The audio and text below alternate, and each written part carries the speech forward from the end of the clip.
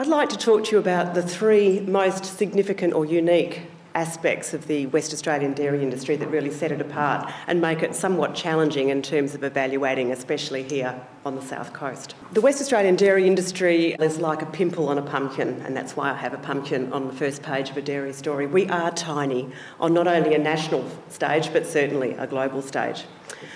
We're also the most isolated dairy industry in the world. So Perth is the most isolated capital city. We are the most isolated industry. Now that brings with it a certain advantage in that there's a nullarbor that helps no end with our biosecurity. We are a safe, disease-free industry, and that's wonderful for us. But it brings with it some interesting challenges that I'll go into. And the third is that we are proudly a grass-fed industry. The West Australian dairy industry doesn't have a barn full of cows like you see in some other states and certainly throughout California. We can really ride on the coattails of that really important clean green image. It's very genuine. But grass, as the farmers in this audience would know, isn't always grass. So I'll put up those two examples of grass. The one on the left is some autumn grass. The one on the right is some spring grass. Now, as you're driving past in your car, you say the paddock is green. It's good, we have grass. But actually, the image on the left on this particular paddock is 1/4 as nutritious as the image on the right. Now, a cow is just like a person. She is what she eats. And so does it therefore make sense that the cow's production in spring is a whole lot more, naturally, if she's just eating grass, than it would be in autumn? But here's the kicker. We have drinking habits that don't actually change, whether it's September or March. And so, as a consumer base, we actually like to drink or consume the same amount of dairy products on a daily basis. So that obviously brings with it some interesting little challenge about our grass-fed industry. Then, let's chuck in a nullarbor. 96% of our dairying cousins live on the East Coast in a very intensely populated dairying region. And town by town, there is a processing factory. In Western Australia, we have 3 processing factories. And when it gets to spring, what happens over east is if there's a bit too much milk for one factory, they chuck it in a truck and send it just up the road and turn it into cheese or some beautiful extended shelf life product. In WA, the road we have to chuck it on is the nullarbor. That is very expensive. And so I can hear you say, well, surely we can do something about it. The clever people here must surely be able to create a greater value add to deal with our spring surplus. But then, let's come back to that pimple on a pumpkin and just remember how small and actually insignificant we are. So we are 4% of the national milk production in Western Australia. Then let's take it down to the precious Great Southern, and there's 13 businesses down here that supply together 10% of West Australia's milk. So 10% of the 4%, if you like. Those 13 businesses produce on an annual basis about 35 million litres a year. They employ around about 60 people together, and that includes the actual business owners. And together, they supply 3 different factories.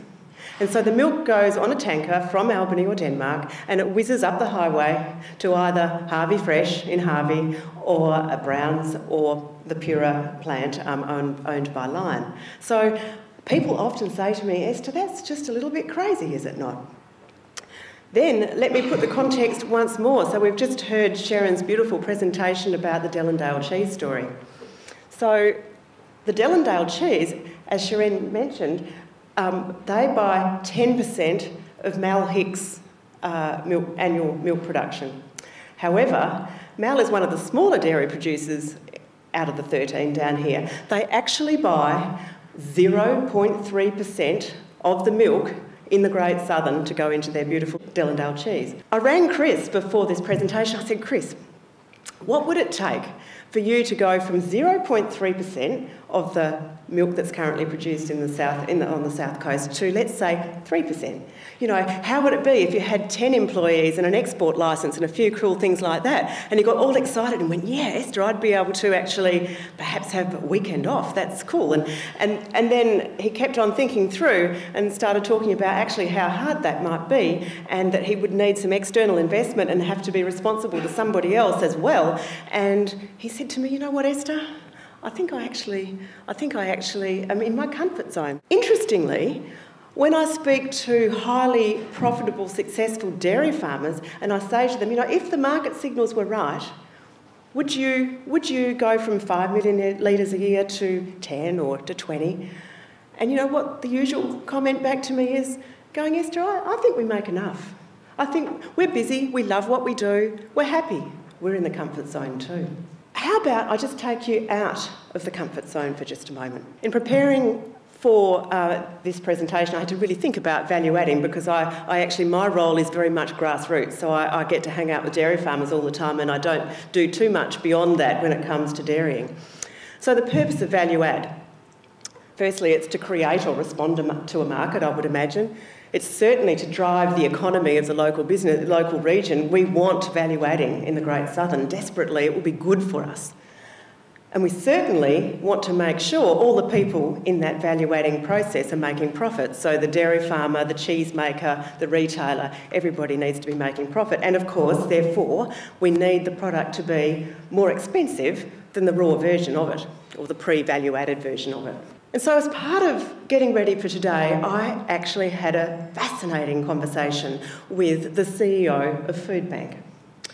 And I learned that in Albany last month, 29,000 meals were handed out in Albany. That's nearly 1,000 people a day calling on the generosity of people in this region donating meals to Foodbank. I was absolutely blown away. And then I had a conversation about what was in those meals, and you know what? Not one bit of dairy. Because dairy was perceived as expensive.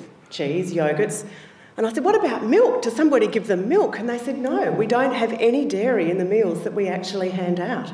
Then my horror got a little bit further as I said, so what else do you do in dairy with Foodbank? And they said, did you know that 9 schools in Albany, 9 schools qualify for the Foodbank Schools breakfast program?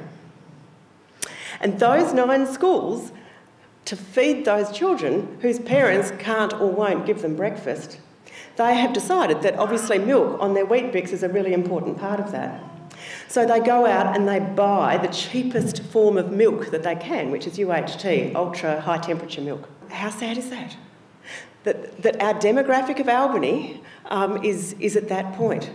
And of course, I guess what I'm saying is there's another value we need to talk about when it comes to value adding, and that is our value, our responsibility to our consumer in our very own region, because those consumers need safe, nutritious, affordable food.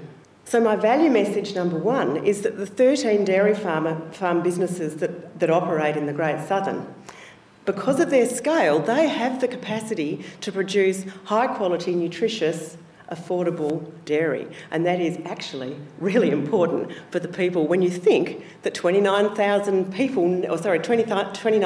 meals were handed out in Albany in May. Having a product that is affordable for them is important. However, let's assume that we can do that, and I guess if there's anything anybody here could do would be race down to Coles and get a couple of $1 a litre milks and drop them off to Foodbank on a daily basis. That would be something. However, let's think about what else the Great Southern dairy industry could do in its 13 dairy businesses that are down here. For a start, the industry down here has a few significant advantages, and the first is that it's actually cooler down here. I complain about the weather all the time, but for cows, the environment that we have in the Great Southern is absolutely perfect. Cows actually suffer from milk production when they have an extended period of heat, as you often get on the West Coast. So heat load is a significant issue over there. Down here, it is never. You don't get more than 1 day past 40. You certainly all expire if you do. So we have a really good reason to be dairying down here. It's also quite a bit cheaper. If you take a 150 kilometre radius from Albany into suitable dairying country and compare that price of land to the price that's 150 kilometre radius from Bunbury, it's a no-brainer. You should be down here dairy farming. But they're not. We're not seeing a mass transition of change from the West Coast to the South Coast, despite my absolute efforts to that effect. Of course, the barrier, or one of the barriers in the way, is we are a bloody long way away. We put these milk tankers on a highway and send them up to Perth. So the logical question to that is, so why can't we build one down here? Why can't we scale up and build a processing factory down here. Now, I need to remind you at this point that not one of the Harvey, Browns or Lion factories are currently running anywhere near capacity. So there's underutilised stainless steel in the existing facilities. So that's a sort of little red alert, of course, isn't it? But what if we could build a factory down here? I remind you again, in valuating terms on a world scale, 35 million litres a year in this area is minuscule. But a to-do list. What if we could create a market and be competitive in it? What if we could grab all those things that I was just talking about, our beautiful clean climate, our cooler climate, our isolation, all the brand things that we can actually be really authentic about, as was spoken about earlier? What if we could find an investor in stainless steel? He would say, or she would say, or they would say, we need a minimum 60 million litres if we're going to make a cheese plant. You've only got half of that down here. What can you do about that? Can you coerce production expansion? I'm here to tell you those 13 businesses down here would double overnight if the signals were right. Let me say they could. They could scale up quickly if they were happy to get out of their comfort zone. It's actually possible. And of course we do have, as I said, those natural advantages of being down here. But as I heard someone, I think it might have been Jeff Foley, talk about the importance of continual supply. Remember how I talked about that grass and the change of how grass is not always grass? Well, if we were to produce 60 million litres for a cheese plant, we would have to have what you call a flat supply curve. That's a weird term that I always laugh about in the dairy industry, a curve that is flat. We would need the same amount of milk every month of the year to supply an economical cheese factory. And so that doesn't actually work when it's just grass, because grass changes. So we would need to think about our production systems and how we might change that and be able to substantially add grain. But would that bugger up the great brand that we've got that says, hey, we're grass-based? Remember, we have to be authentic. So yes, we could double our numbers in the right way, and we would absolutely have to be exceptional in terms of our efficiencies in running those businesses, because we have competition. For example, California. That's one feedlot dairy in California that's got more cows, more dairy cows than the entire dairy cow population of the Great Southern on one farm. Every day they feed those cows the same. Every day those cows produce the same. And every day they have really satisfied customers buying efficient, affordable product. So the option one, the value-adding, big-time scale-up, is absolutely expensive.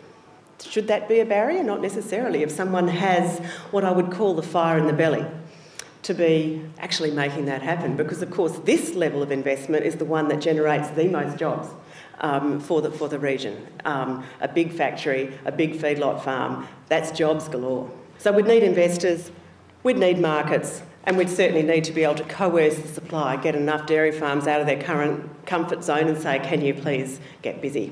How about we look at option two? How about we actually grab that gorgeous story that Sharon has just given us, and how can we work with our local boutique processors, and is there room for more? So when I think about the team of boutique processors in dairy on the South Coast, I've put their 5 on the board, and I think about even the modest plans that Sharon was talking about. Growth for them doesn't mean any more than perhaps a couple of extra employees. It doesn't mean putting a dent in anybody's VAT bigger than the one that we're currently putting it in. You know, it's a small thing. However, as we've talked about, food is tourism. Those boutique processors are gold to the amazing South Coast brand. We just need to nurture them, help them, do everything we can to get that food trail involved and excited by and supporting it, everything that we can do for these processors, because we can't tell them just to grow. We can't say, would you, Chris, go out there and get yourself a decent investor and make it times 10? That's their business decision. But what we can help them do is actually bring people to their door appreciating their product, and at the same time they're appreciating all of the beautiful attributes of the amazing South Coast. We could probably find room for more, and we may even find room for an extra 2 or 3 that really do have fire in their belly, that start from nothing and want to be huge. So how would we help them? We would certainly want to help them have new markets. We would want to provide the expertise. We would want to find, I guess, the money that might help them grow. And we would also need to assist them with product innovation. Because as Sharon explained to you, when you are sourcing your milk from one single source, we've got this whole damn grass thing to cope with again. And so that beautiful mammary gland, she produces very different components depending on the time of year. So you need a whole bunch of expertise to deal with that. So single source cheese making, and indeed any single source dairy product, is challenging. And so, of course, how that's changed at a large-scale level is that we combine all of the milk from a region, and the clever people in the factory make it all even, and when you pour your bottle of Harvey Fresh or Browns or Pura milk, it's exactly the same, no matter what the season, because there's enough dairy farm and different suppliers mixing it into that mix so they can actually make it. That is the difference. So, for option 2 boutiques, I say once again, we need fire in the belly. We need investors, we need innovation, and we certainly need markets for them. And I know that getting just an export licence is one of the barriers that you need to think about. So can I finish now then with option 3, my favourite thing, collaboration. What if we could amalgamate the 35 million litres down here into one single thing? What if we could build a brand and actually back it? Someone spoke about the need for authenticity. Yeah, we need the people of Perth to be able to walk onto any single dairy farm down here and go, yeah, they are what they say. They look after their animals, they look after their environment, and they have a nutritious, wholesome, quality product. We can do that in spades. We could build a brand and be so authentic about how we deliver it. And then, because it might be difficult to justify bringing in an outside investor to bring a special processing facility here, what if just we amalgamated that? Instead of having 3 different trucks going up the highway, we just had one brand and sent all of the South Coast milk into one processing unit and got that processor to agree to separate that milk from the rest, because it needs to be authentic, and brand it as such. Once again, I'm saying it needs fire in the belly, because it's bloody hard to collaborate when you're a farmer. But also, the actual business risk needs to be considered really seriously. The farms that are down here have very precious contracts and existing business relationships with their processors. We would be asking them to jump right out of their comfort zone in order to change that contract arrangement and amalgamate. And of course, we would need to also find a market that says, and be doing that research that says, yes, the consumers would pay more for a product that is exclusively South Coast. And looking at Jeff's work, you know, just perhaps they might. That is a very genuine proposition, because I'm so confident of our authenticity. So the opportunities absolutely exist, but can I say the barriers are high and they're mostly human. The other thing I think is that I reckon the region actually stands to perhaps benefit more from valuating than the individuals themselves. For every single valuating story we've talked about, and we've heard the success stories this morning, they have been very brave people. The Dellendale story, the Lime Burners story, they have absolutely jumped right out of that fishbowl and stuck it into the next one. You know, that is guts it takes to do that.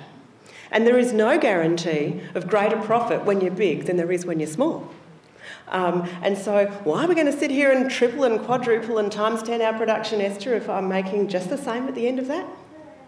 But the winner, if they do that, is of course the region. So that, I think, brings me to my final point, and that is it needs to be an industry and regional partnership at every level. And I know partnership is almost a cliched word, but it is so true. We have to absolutely look after what we have. And we have exceptional, very isolated, very ethical, the magical grass-based system that is not perhaps what it seems, and we have an industry that is so great for our amazing South Coast brand. So I guess what I want to leave you with is the challenge that somewhere, somehow, we need to inject more fire into more bellies to do something more with dairy. And I think you need to respect the fact that there's not been very many individuals or corporations that have, because of the risk factor. So it needs to be something that we actually do together. So your support is what we need in order to have the fire that we have in that belly. Thank you, Will.